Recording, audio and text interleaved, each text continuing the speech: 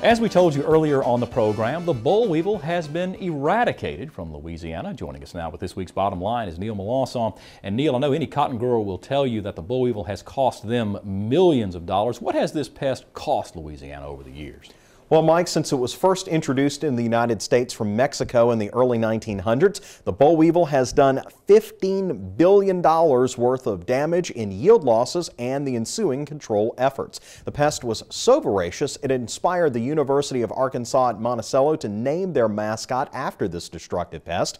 That's why in the mid-1990s, the boll weevil eradication program in Louisiana was somewhat controversial. It was to be partially funded by the growers and had only been effective in a couple of states at that time. The expenditures on the program were on top of the already high cost for the pesticides the growers would continue to have to spray during the eradication. In the long run, though, the program has more than paid for itself. The USDA estimates the benefits of the program outweigh the cost 12 times over. For one, the cost and amounts of pesticides sprayed has been greatly reduced. This will help also control the weevil in the future because it allows for the insects that naturally predate on the weevil to thrive. Another thing is the research and methods used in the eradication efforts will be used to control other infestations such as the sea lampreys in the Great Lakes. The bottom line is we're saving $300 million annually in costs to producers and consumers alike, not to mention all the unaccounted for costs to our productivity and to our environment. By the way, Mike, there's even a link to the peanut story earlier. A town in Georgia has a statue in the boll weevil's honor because it spurred the growth of peanut acres in that state. So it's kind of ironic that we've eliminated the boll weevil only to see some of our cotton acres going back to peanuts. And Neil, certainly I know a lot of Louisiana cotton growers are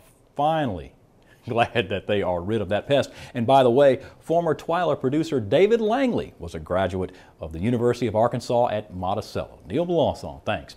And remember, you can listen to any of Neil's reports on the Louisiana Farm Bureau Radio Network. For a list of stations where you can listen or tune in online, you can visit our website at twylatv.org and look for the link LFB Radio Network on the left side of the homepage.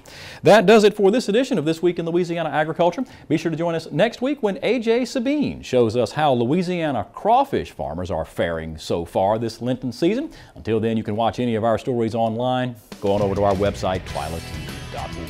For all of us here at This Week in Louisiana Agriculture, I'm Michael Dana. Thanks for joining us, everybody. Hope to see you again right here next week.